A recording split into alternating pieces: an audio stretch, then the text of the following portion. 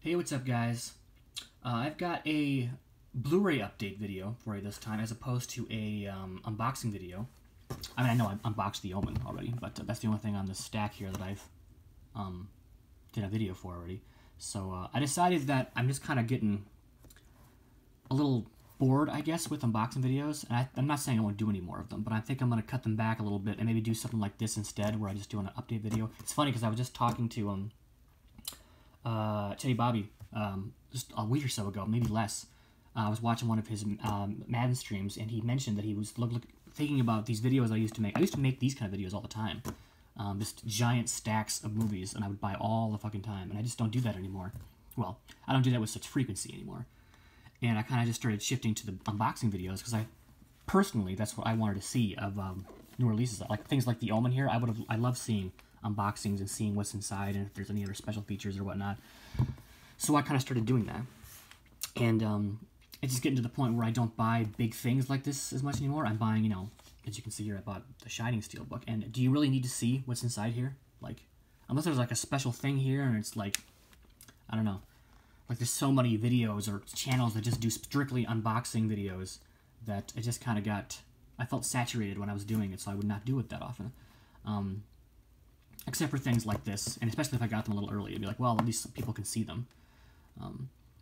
But anyway, like I said, I'm not planning on skipping them from now on, but for things like this, I might do them, but just not necessarily for every random Steelbook I get. But anyway, maybe I'll do things like this instead. What I've got is a stack here, like I used to do. I just stack them right here, and then show you what I got one by one. And that could be fun. Tell me what you think of it. Like I said, it's been a while since I did this, so maybe I'll be rusty at it, but I guess it's not pretty... Just talk about what you got. So how about this?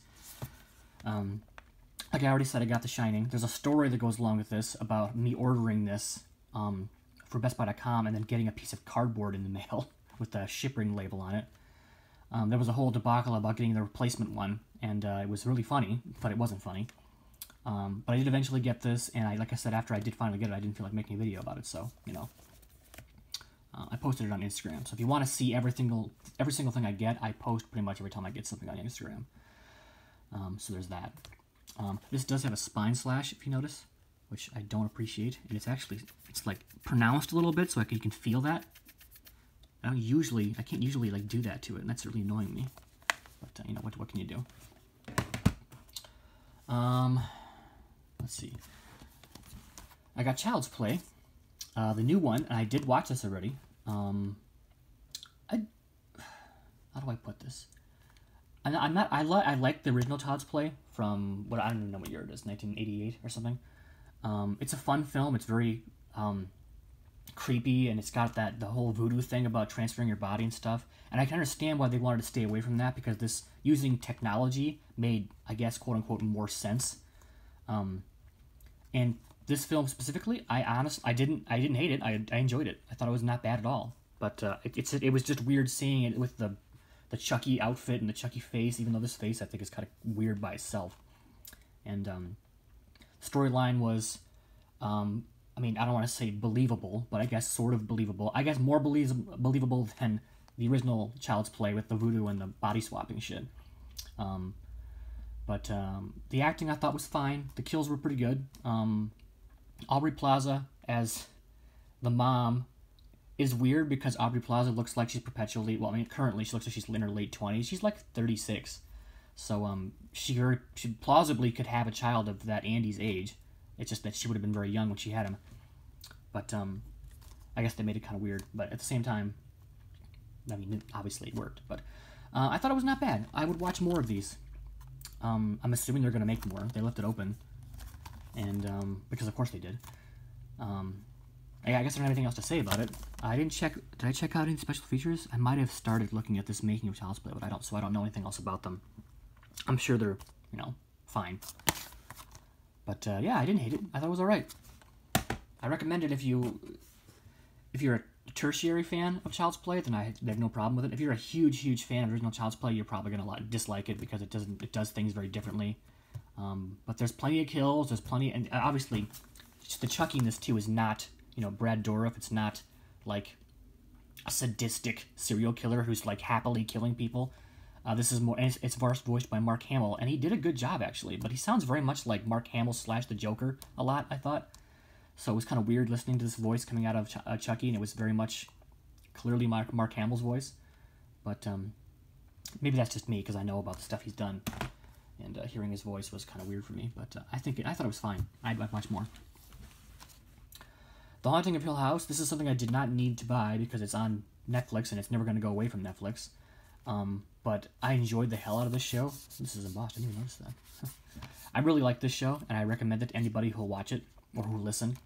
Especially now this month, watching it for like 31 Days of Horror and stuff. It's a fantastic series, a ghost story / haunting story about a family that resides in this house when they're kids, and then so much weird shit happens to them that when they're adults, some more weird shit happens to them to bring them back as a group to talk about the house again, and it's really cool. I'm not going to talk about any more than that, but it's good casting too. The acting, I think every single actor in here, even the child actors, were great. And I don't usually say that about children actors because it's so hard to get some good actors, but I think every single one of these kid actors was great. And Cara Gugino was great, and what's his face? Henry Thomas was great. Timothy Hutton was great. Everyone was great. I recommend the hell out of this. And this actually, the special features on here are just extended episodes and some commentaries. I don't think there's anything else on here, which is typical, I guess, of a Netflix release. But I recommend the hell out of that. Check it out. I think this was $30 at Best Buy, and I think probably online too. This was a gigantic disappointment. This not the series or anything. The series was great. I was really happy to buy this, and then actually buy it twice because I pre-ordered the bigger set too. But I got this thinking this was like a digipack, I don't have anything. I guess sort of like a case like this, like a thick case, and you could pull out a couple different cases for it. But no, it is one of these cheapo plastic things with the stacked discs on top of discs, and I despise this packaging. Unless it's for something like DVDs, and it's just I got it for $20. This was $60, which I guess technically isn't awful for all of this. And it's Blu-ray, and it's got all the special features that came with this originally, the first 2 seasons and the third season. I think that there's nothing else besides the movie and stuff and other extra features. There's nothing missing from this set, as far as I know. But I despise this packaging. I mean, look at that. There's how many discs are in here? Does it say? 16 disc set all stacked together like this. I don't like it at all.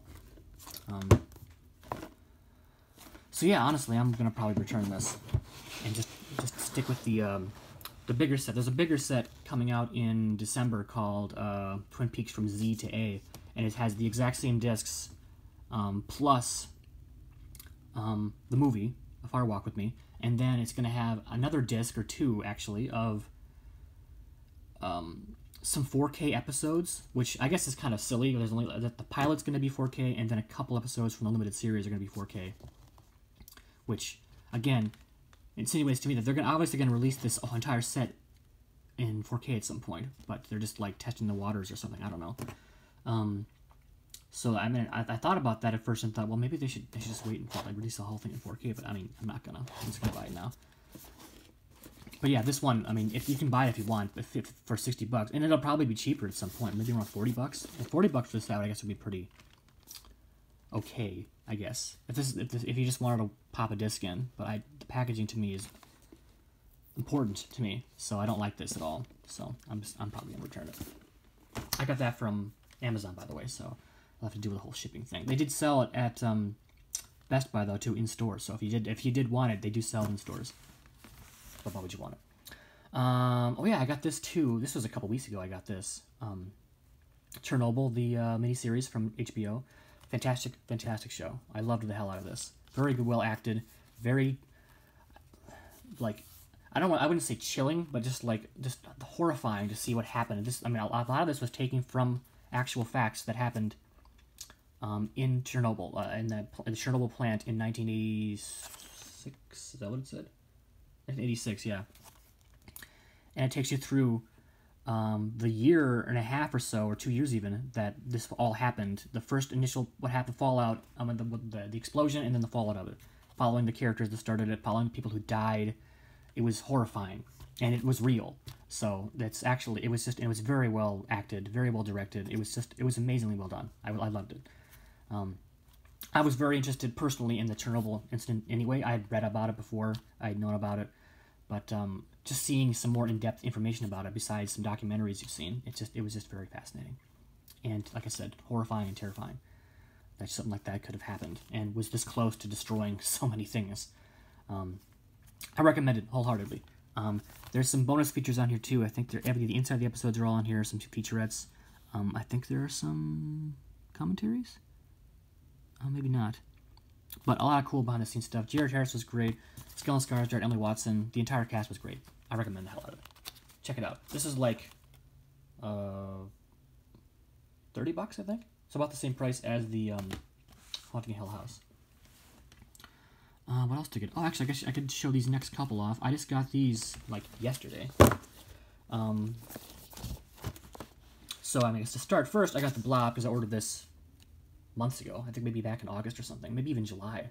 Huh, yeah, I think I ordered this back in July. Back when I first heard about it. I think this movie's great. It's another remake that I think is better than the original film, kind of like The Thing. Here's the original poster. I did actually have this film on Twilight Time, but I sold it a little while ago, especially once I realized they were releasing it on Screen Factory. I wanted a, I wouldn't say better copy, because that version was fine. I think that was a 2K transfer. Is this a 2K transfer? Maybe it's the same transfer. I guess I'll have to find out. But, so I sold that one, and then I pre-ordered this one, and I like the artwork on it. I like the old artwork, and I think there's some new special features on here, which you can take a look at here. Oh, some commentaries and some more commentaries and some interviews. Maybe is there not a new transfer? I thought there was. Well, that's lame if that's true, but you know. So I ordered that a while ago. I recommend it. If you haven't seen it, I recommend checking it out. If you have seen it, you already know. So there's that. But then, like I said, I ordered that months ago, but right now, Scream Factory, Shock Factory, is doing a Shocktober Fest or Shocktober sale on their website, and they've got a bunch of stuff on sale. I think for the rest of the month. Regular titles, actually some newer titles that are around $18 to $15, which if you've been waiting for some things, it's not a bad deal. It's about, you know, some of them are $10 cheaper, $12 cheaper than they've been usually. But there were some things that were about $5, some that were 10. But these three right here that I got for $5 each. Although all of these are gone now. They were gone pretty quickly actually. So I got in there pretty early, and I didn't realize I was that early. That it had just started, but I was lucky enough to get these. I got Ghost Stories, Pyewacket, and Elizabeth Harvest, and I was surprised to see that they all came with slipcovers, which is awesome. I was not expecting that at all. I just assumed they would not, and I didn't care really, but I thought it was pretty cool. I haven't seen any of these, but for $5 I want to give them a shot, and they do have alternate cover art too. At least these two do. I don't think. See that? Pyewacket. I read the descriptions before I bought one. I thought for $5, I'd give it a shot. This one does not have alternate, but still cool. Elizabeth Harvest. There were a couple others too that were $5 that I just either didn't watch, or I think I've already seen before, or I could watch them on like Voodoo or something. But see, I didn't get those, but I got those three. That was all I got from the sale. But it is still going on if you want to check it out. There's just less stuff on there now because it's every day it goes by. I guess I could show these too. I got these just a couple days ago because Hellboy released this last week on 4K, and then when I got that, I just wanted to get Hellboy 2 because I did not have it on 4K. I do have these films on Blu-ray and I think even like Steelbook somewhere, maybe. And I think I got the digital copies too. So I just like Hellboy. I like these two films. I'm really, really, really pissed off that they did not make a third one and they made that other film instead, which I didn't hate. You know, the David Harbour version. It was, you know, it was fine. But it was not this. I really, really wanted more of this, but, you know. So I kind of just, you know, decided to get these, kind of, because I wanted them. I like this artwork, too. I really do like Golden Army, too. There's nothing special about this, I think, or these films. They're just on 4K, that's all. And they were cheap-ish. $20 and $15, respectively. Annabelle Comes Home. I got this 2 weeks ago? I think, something like that. I got this from Warner Brothers, and I have not watched it yet. I was gonna watch it this weekend, but a lot of shit's happened this weekend. That's kind of pushed me away from being able to watch that shit, so I'm gonna have to actually sit down and watch these maybe this week. I don't know, we'll see. But so I haven't watched it yet. I've only watched the first Annabelle, which I honestly did not care for that much. And I have not seen the second one, Annabelle Creation, but I do have that too. Actually, hold on. I have them right here.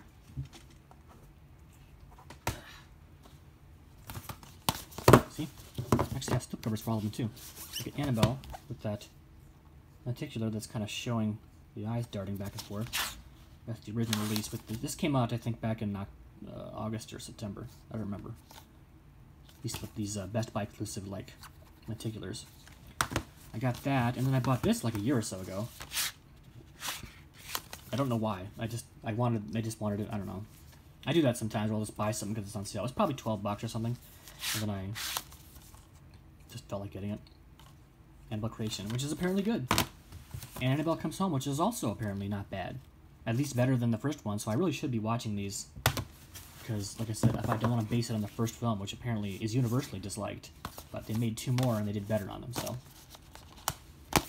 I'll have to check it out. And I will at some point. And then finally, I got a couple things. Well, I guess I'll do this one quick. I got Toy Story 4, just because, you know, I've got the other 3. I have not seen it yet. But, you know, I don't know. I'm probably not going to watch this for a while, but I do have it whenever I want to. I'm sure this will be on sale, too, for Black Friday, so I probably could have just waited, but I didn't.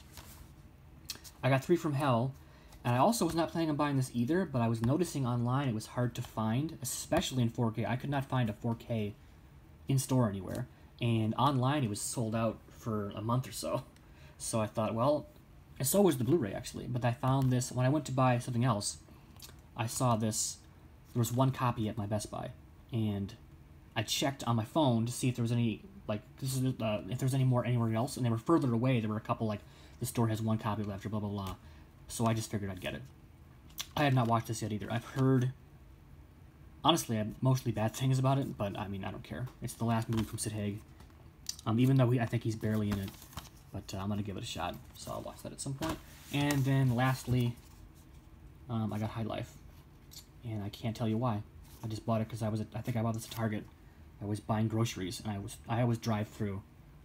I always kind of walk through towards the movie section. And I saw this was on sale for like $16.99 or something, and I thought, oh, sure. I just threw it on top. And then I bought it, and I haven't seen it. I don't know. I heard it was all right. Robert Pattinson is actually a good actor. Juliette Binoche, Andre Benjamin, which is Andre 3000 from Outcast, and someone named Mia Goth. Yeah, I don't know. I got it though, so. Anyway, that's everything that I bought this month so far, anyway. Actually, there's at least one more thing I've got coming, so maybe I'll just do an unboxing of that to not add it to a pile here. So yeah, what did you guys think of this? This is, like I said, I used to do this kind of shit all the time, but I just kind of stopped. So, you know, it was kind of fun, I guess. We get to like talk about each thing individually, but anyway, it took a lot longer, 18 minutes and counting.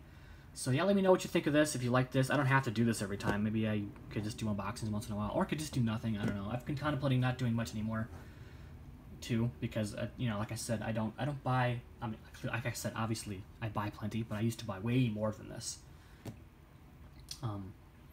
So, you know, I haven't decided if I'm gonna keep doing this. I think I'm gonna keep doing it for now, because there's still shit. I got shit pre-ordered and whatnot, and I'll just do unboxings occasionally, and then maybe I'll do these updates once a month or something. But, you know, let me know what you think. So, thank you for watching, guys, and I will see you again in the future, I'm sure. So, have a good Halloween, have a good Thanksgiving and Christmas and all that shit if I do not see you for some fucking reason. But, at the very least, have a good Halloween. So, thanks for watching, guys, and I'll talk to you later. Bye.